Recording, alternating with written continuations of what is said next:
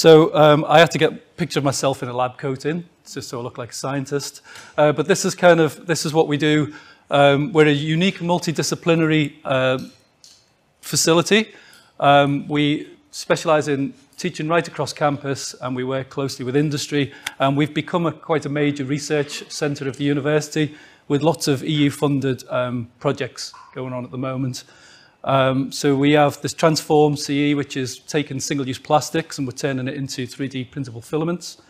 So this is quite nice. We're taking that process and working directly with the recycle centres right the way through the whole process.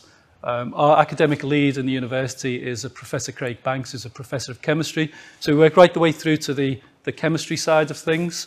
And then we're producing these. We've come up with the workflow and the development, and we've come up with this kind of process of taking these otherwise waste plastics and then turning them into recycled and recyclable filaments for print. Cermap is also our concrete printing, so we're using recycled concrete from demolished buildings and turning that into printable material for things like street furniture, sculptures, garden planters, things like that. So we won't be building houses from it, but we will be building kind of smaller objects from that.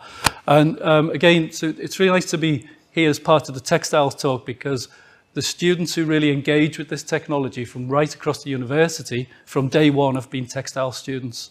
It was quite a surprise to us at first. We expected lots more interest from other backgrounds, but always every year. And Georgina, who you had a talk from before, is one of our ex-students. They really engage with the technology and really kind of experiment and play with it. So we've got our textile students engaged with the Cermap project. So looking at surface finish, kind of indentations and kind of print and patternation for the concrete print as well. So it all kind of interlinks and works. And we also have share repair as well, which is where we're working again, kind of recycling electronic devices, keeping them out of landfill, repairing them where we can. So it's all about digital skills right across the whole of the kind of the economy, and feeds into the circular economy as well. Some of you already been on the tour. There's 2 more tours, so we'll see the whole of PrintCity and some of the new equipment we've got. So a little bit about PrintCity and what we do and kind of how we operate. I've been in the university. I joined the university about 8 years ago, coming up for 8 years now. It was a commercial venture that kind of didn't really work out for various reasons. One being, which again is kind of true for industry, is that there was a shortage of digital skills, digital knowledge. Students didn't really understand how to engage with the technology. So from that point on, we've had top-down support from the university, from the Vice-Chancellor right the way through, which has really enabled us to expand and add all of the new technologies that are available. We talked to industry, and industry was saying that graduates are coming out. They say they know about additive, but they may know one process and one technology. So PrintCity, we have every major technology available to the students, and we let the students have hands-on. We know some universities don't let students actually touch the printers, and we do. We let them have hands on the printers. We don't care if they break them, because we'll fix them or we'll show the students how to fix them. And we kind of want the full knowledge from the good and the bad side of it. So we work, we'll talk a little bit more about PrintCity Network in a little bit. So this is where we work with local industry and individuals throughout the Greater Manchester area. And we provide, at the moment, we're providing free kind of work and consultation and collaboration with them as well. Knowledge transfer partnerships, MMU is one of the leaders in knowledge transfer partnerships. So you can speak to myself if anybody's interested in that a bit later. And we have international collaboration. We do work out in India. We've been out to South Korea recently. And we have other kind of fingers in many pies around the world. So lots of people from around the world they really look to the UK to see what we can offer in the kind of creativity and individual kind of mindset. Again, what we always come back to, that kind of mindset. And so we're working with South Korea. We were out there with LG and Samsung and all these companies that we think are, kind of mind-blowing. But they're very aware that they're very good at copying. They're not very good at innovation. And they see the UK as a real hotbed of innovation, which of course it is.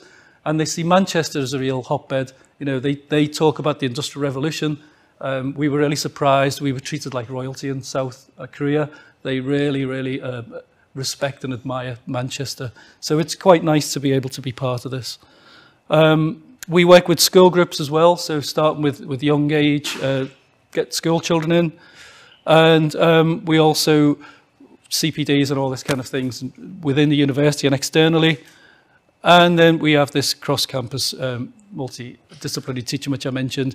We've changed the name of our master's course to Digital Design and Manufacturing. It's a bit easier to remember than Industrial Digitalization. And then sort of the outcome for this, all of this activity is digitally skilled workforce and Industry 4 knowledgeable graduates.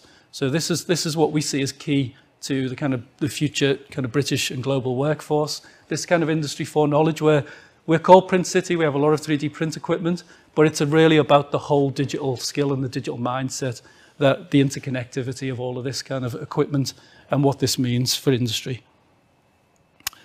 So I'm going to talk a little bit about the work we do and just point out for people who are new to 3D print with textiles that there's 4 main areas that we kind of identify. And just to give you a little bit of an overview, and we've already seen some of this today from Mark and some of our other speakers, but we've got basically the first kind of thing that people often see with 3D prints is this interlocking geometry or chainmail. And these forms can be printed as one continuous fabric. So, you've seen the examples that Mark showed earlier, particularly describe that particularly well. And then you do need some kind of CAD skills here, and you need parametric that we've seen some examples of this morning as well. So we'll come to some of the kind of problems and that in a bit. Oops. Oh, my slides are going. Not used to the Mac. Go back to 2.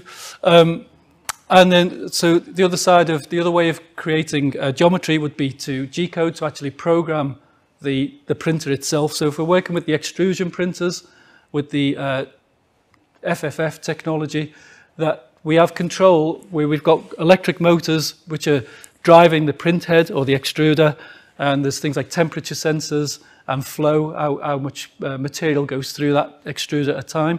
So you can control all of this hands-on if you want to get into the programming language. And again, some people really like this kind of approach, but others, it's a brick wall to some people. So it really depends, which flavor of these 4 kind of areas fits with your sort of process, really.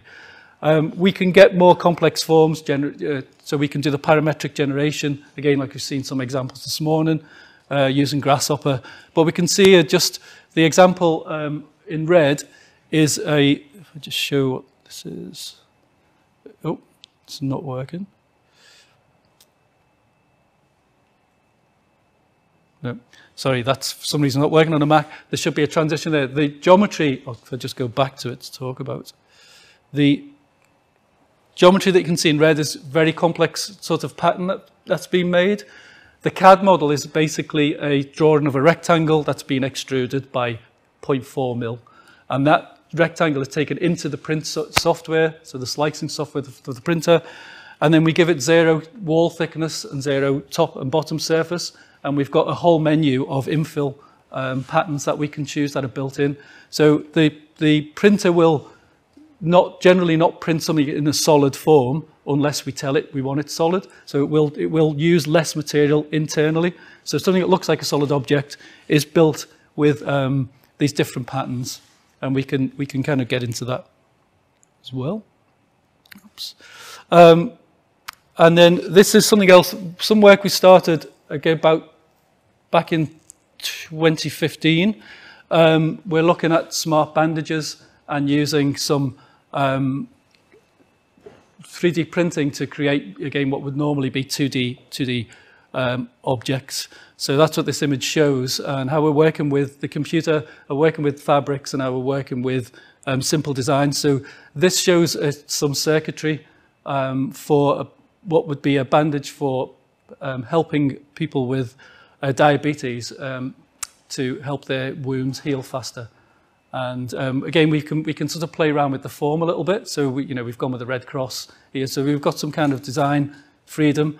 We've also, Professor Craig Banks has also developed a battery, a 3D printable battery using graphene. So the idea would be that the patch would be self-powered as well as we move on with that. And then so area 3 anyway, so this is drawn and generated using computer software. This one's been drawn in Fusion 360. So this is the CAD, so the computer aided design sort of sign of it. So we've got the parametric chainmail, we've got the G-code, and then this is actually working directly with CAD software, so with our own designs. And then we can do things like add these volumetric lattices, which again there's examples around, and you'll have seen some today. So we use some software called N-topology for that, as well as Fusion 360. So we use Fusion as our kind of our tool of choice because it was designed from the ground up for people who wouldn't traditionally use CAD software, and it's got a very kind of accessible interface and a really kind of straightforward workflow.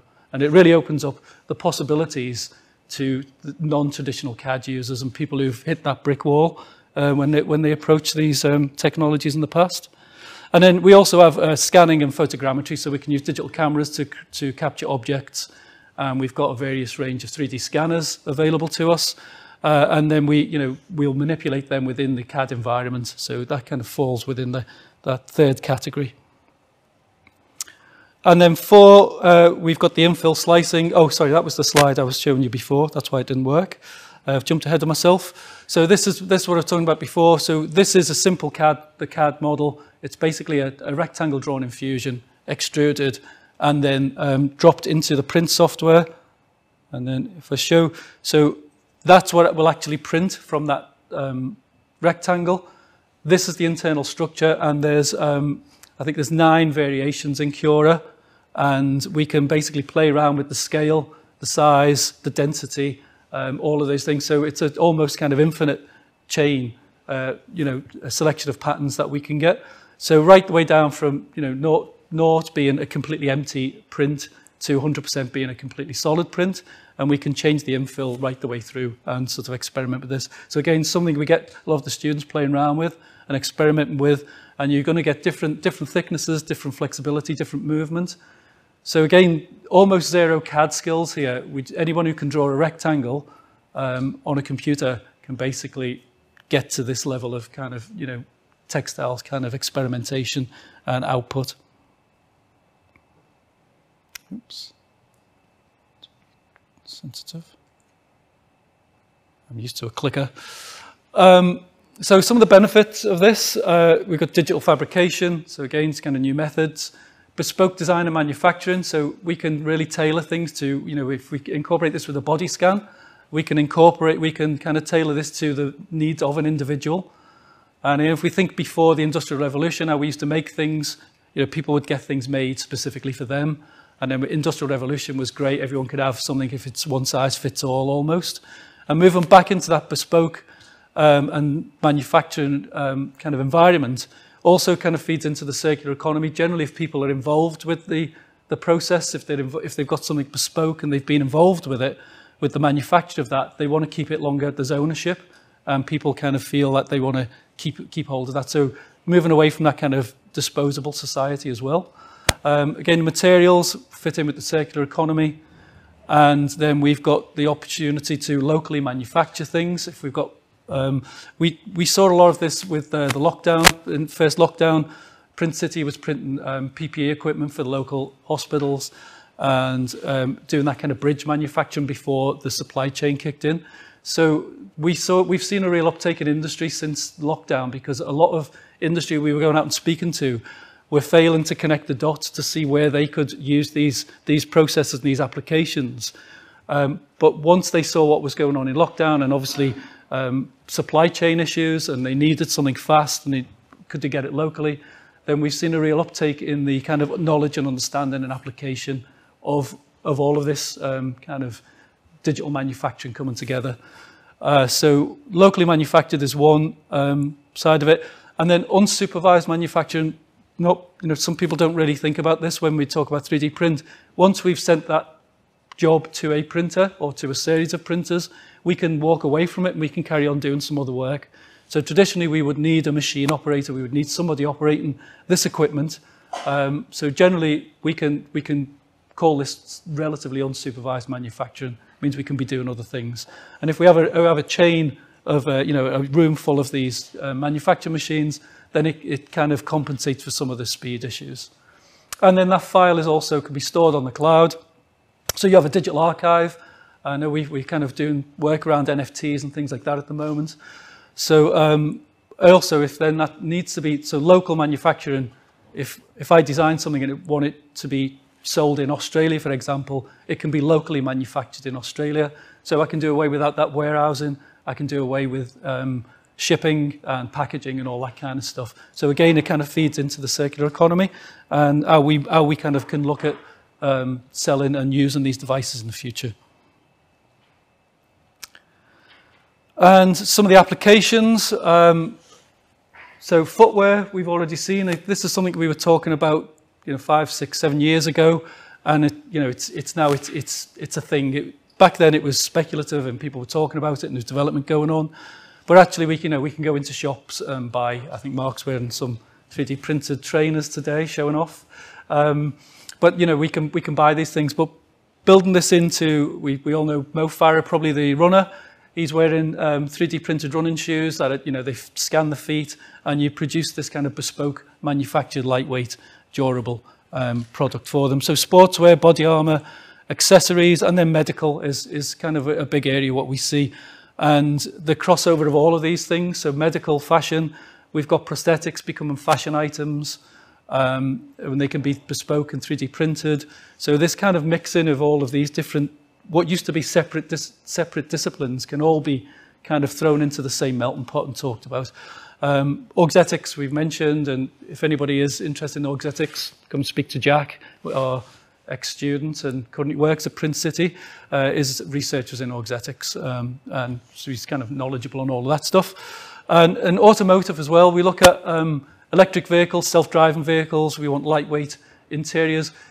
The dawn of self-driving vehicles is going to radically change the interior of a car.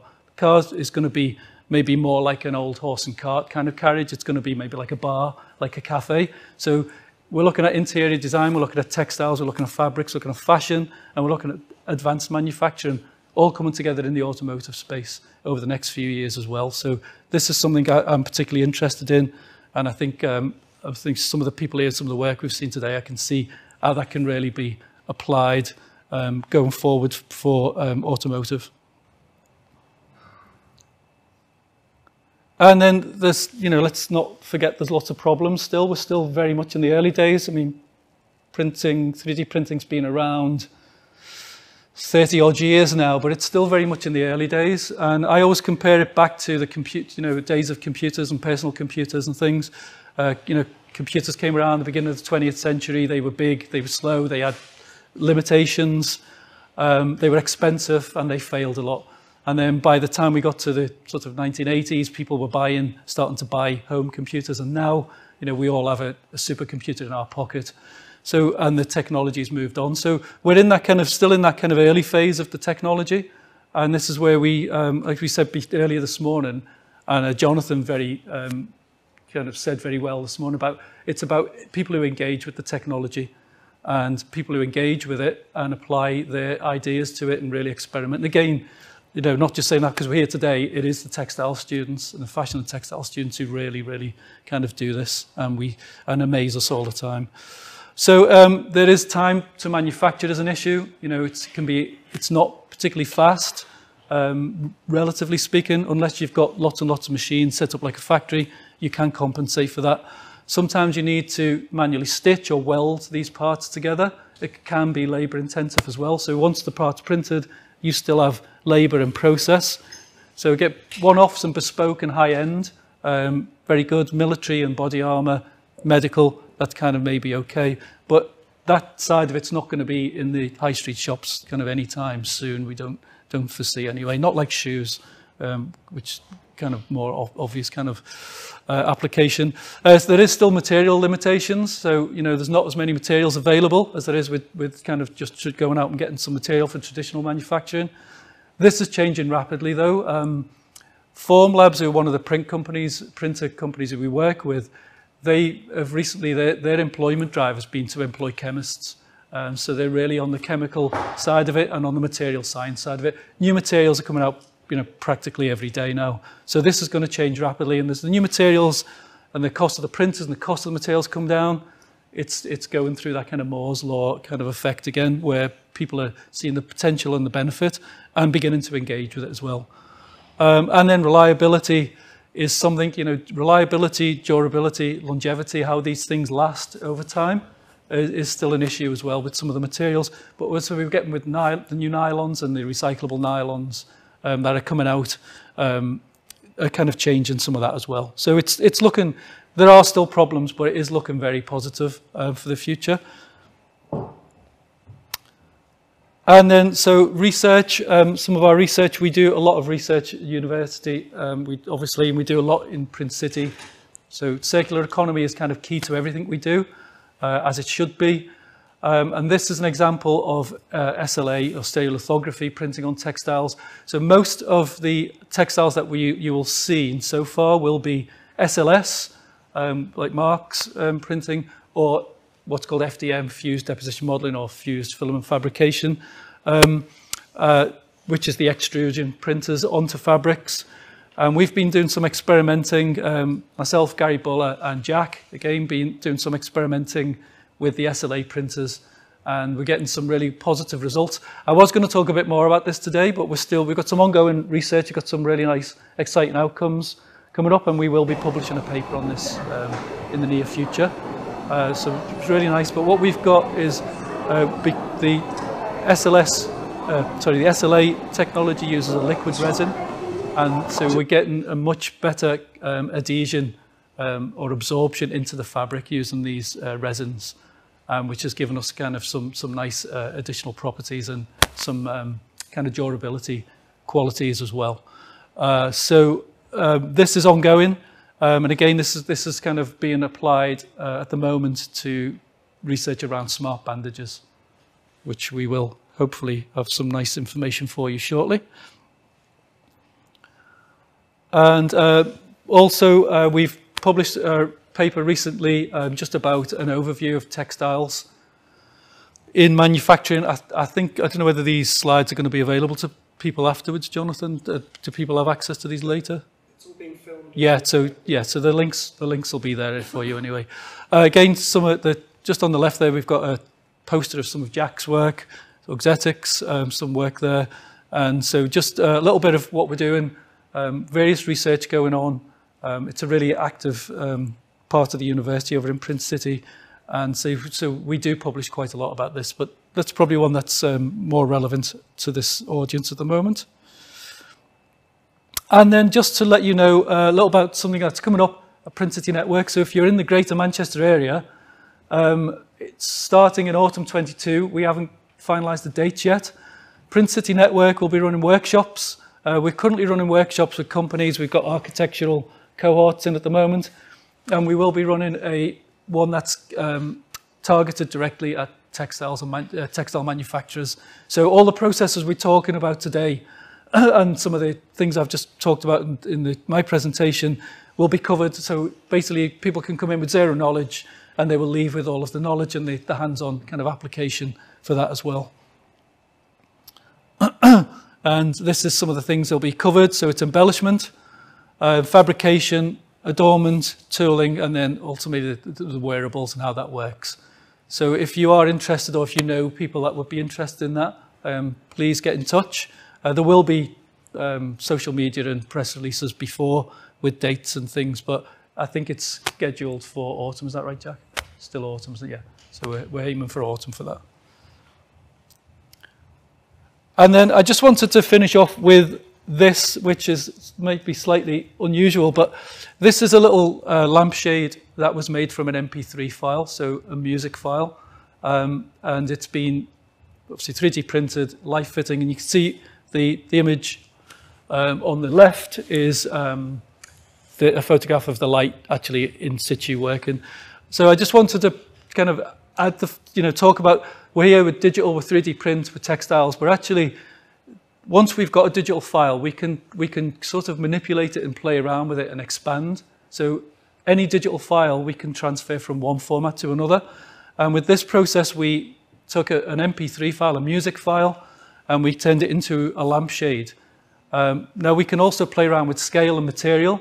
So the other thing we did with this was then reduce this to much smaller, and it was cast in silver and became jewelry. It was also printed off in other materials and became buttons for a shirt or a jacket.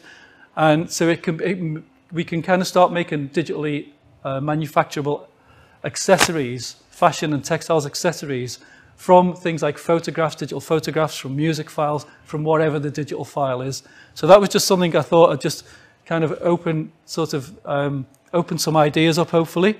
And I think I'm about done for time. So yeah, thank you for that, and hopefully that was useful.